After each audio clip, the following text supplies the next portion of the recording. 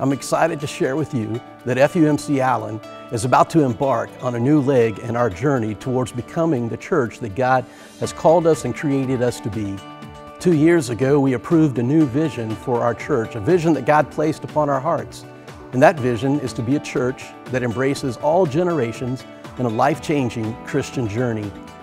And to reach that vision, we established 7 stepping stones to move us towards becoming that church that God is creating us to be.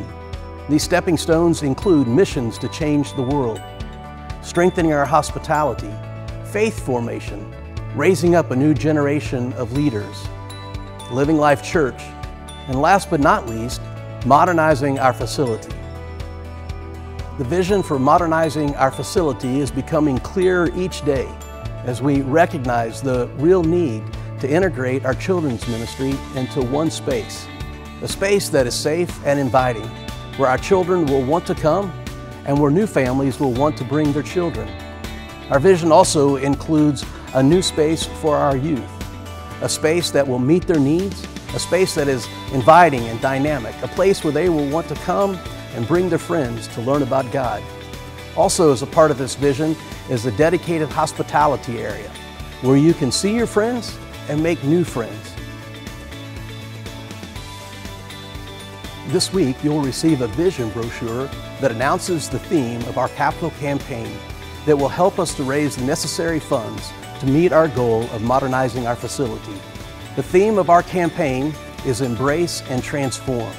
The idea is that as we embrace God's vision for our church, God will transform us through the power of His Holy Spirit to be the congregation that He is calling us to be. You will also receive a key card. And on this key card will be a prayer that we're asking every member of our congregation to pray. And the prayer is quite simple. Lord, what do you want to do through me? Imagine the possibility if every member of our church offers that prayer on a daily basis. Think about it for a moment. If every member steps into the current of God's power, seeking God's will in their life, just imagine what God can do. In fact, I want to caution you that as you offer that prayer, be prepared that God may very well answer your prayer and reveal His will for you and for your family. In all that we're doing to embrace our future and be transformed by the Holy Spirit, let us all pray to God be the glory.